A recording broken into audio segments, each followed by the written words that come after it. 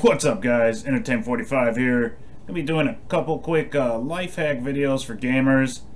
First one is really nice for AFK farming or holding down buff buttons that are hard to reach or need to be held down for an extended period of time.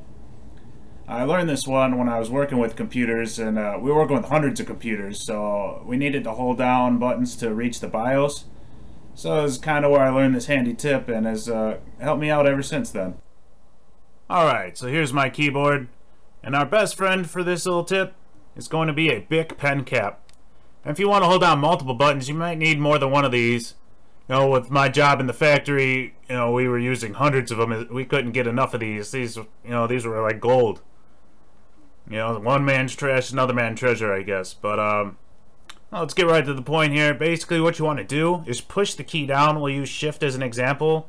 It's real nice and close to the frame, so you want to use the frame as much as you can if it's possible. And you just push the button down and then push the cap right in between there. Make sure to be very gentle. You don't want to damage your keys.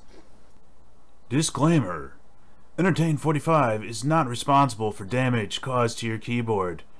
Please use caution when using this technique. Here's a real-life application of the technique.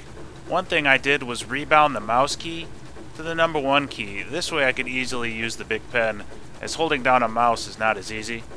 And in a lot of ARPGs, you use the Shift key to stand in place, but what I did is rebound the number 2 key for the stand in place.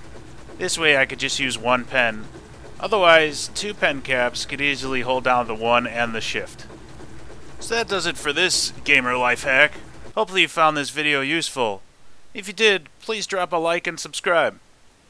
And please check out my channel. I have plenty of great game reviews, tutorials, problem-solving videos, and build guides. This has been Entertain45. Thanks for watching.